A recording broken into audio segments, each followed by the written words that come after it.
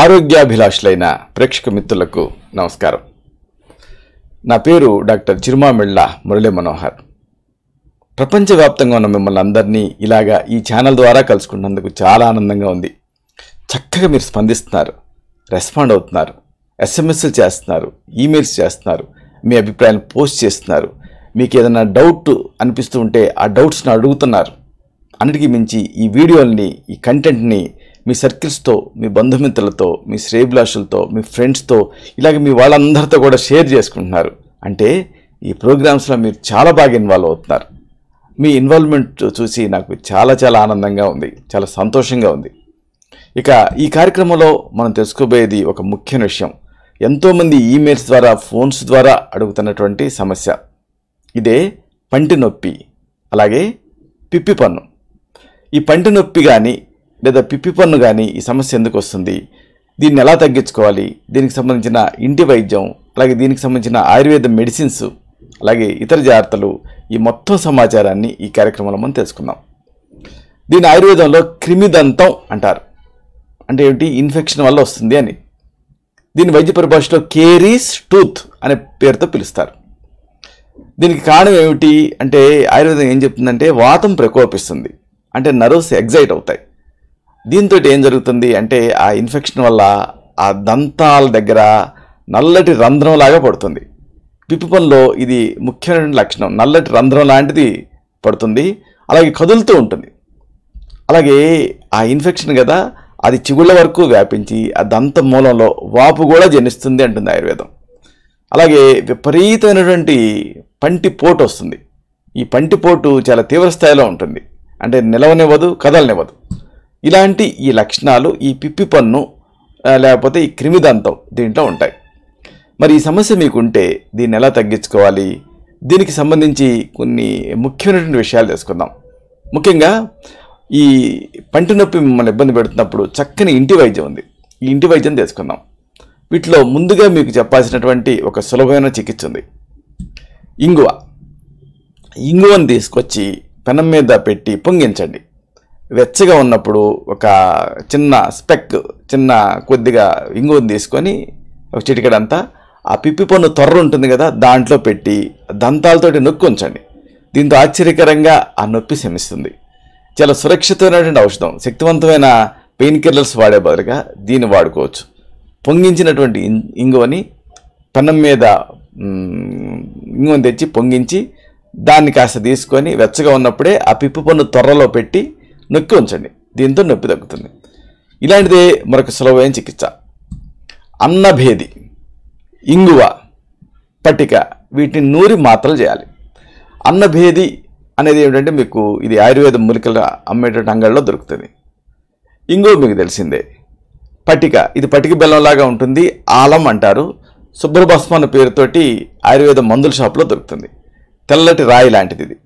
ఈ మూడింటిని తీసుకోండి. అన్నభేది, ఇంగువ, పటిక, వీటిని నూరి మాత్ర చేయండి. ఇంగు గమ్గా ఉంటుంది కాబట్టి ఈ మూడింటిని కలిపి నూరినప్పుడు మీకు మాత్రలాగా అవుతాయి. నిల్వ చేసుకోండి. ఇప్పుడు పిప్పి పన్ను తొర్ర ఉంటుంది కదా, ఆ తొర్రలో ఉంచండి. నొక్కి పట్టి ఉంచితే వెంటనే స్పాట్లో మీకు ఆ నొప్పి తగ్గుతుంది. ఇక ఇలాంటిదే మరొక అద్భుతమైన సులభమైన చికిత్స. సుగంధి పాల సుగంధి అని కూడా అంటారు. మామూలుగా ఈ సుగంధి పాల వేళ్ళు మనం వాడుతూ ఉంటాం కదా, ఇక్కడ మనకి ఆకు ముఖ్యం. సుగంధి పాల ఆకుని నూరండి.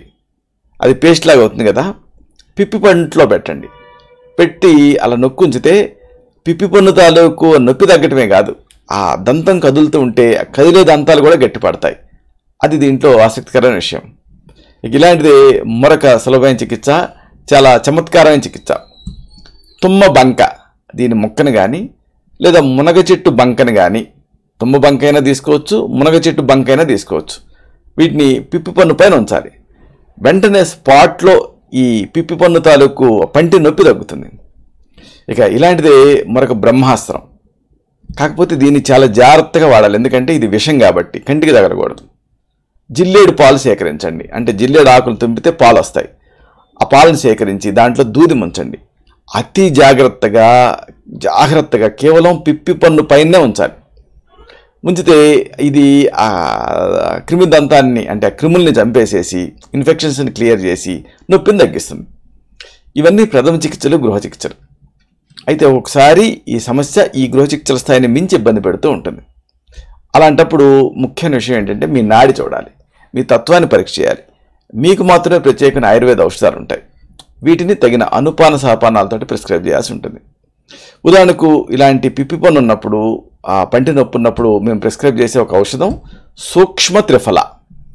ఈ సూక్ష్మ త్రిఫల చూర్ణాన్ని 1 నుంచి 2 గ్రాములు రోజుకి 3 లేదా అవసరమైతే 4 సార్లు ప్రిస్క్రైబ్ చేస్తాం. దీంతో ఈ సమస్య తగ్గుతుంది.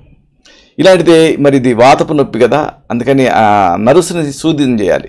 దీనికి మేము ఎంచుకునేటువంటి ఔషధం లసునాది వటి. ఈ లసునాది వటి లసున ప్రభంజనానాం శ్రేష్టం ఉంటుంది ఆయుర్వేదం. అంటే వెల్లుల్లి ఈ న్యూరోమస్కులర్ డిజార్డర్స్లో ది బెస్ట్ అని. ఈ వెల్లుల్లితో తయారైన ఈ ఔషధాన్ని ఒక మాత్ర చొప్పున చప్పరించడానికి ప్రిస్క్రైబ్ చేస్తాం, చప్పరించమని చెబుతాం.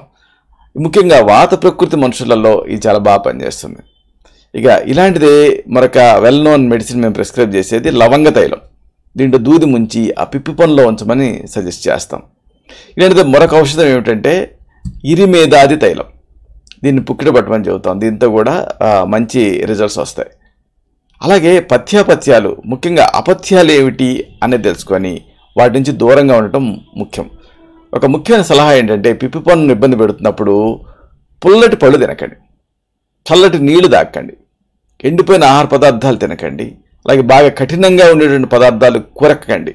కొరికితే దంతాలు కదిలి సమస్య ఎక్కువ అవుతుంది. ఇలాంటి ఈ జాగ్రత్తలు ఈ సమస్య తగ్గే వరకు తీసుకుంటే పిప్పి పన్ను సమస్య నుంచి మీరు బయటపడతారు. ఇలాంటి మరొక ఆసక్తికరమైన విషయాన్ని తిరిగి ఇదే కార్యక్రమాల పరంపరలో మనం కలుసుకున్నప్పుడు సవివరంగా, సహేతుకంగా, సమగ్రంగా తెలుసుకుందాం. శతం జీవ శరదో వర్ధమానః, శతం హేమంతాన్ శతం వసంతాన్. 100 శరత్తులు, 100 హేమంతాలు, 100 వసంతాలు వర్ధిల్లుతూ జీవించండి. శుభం.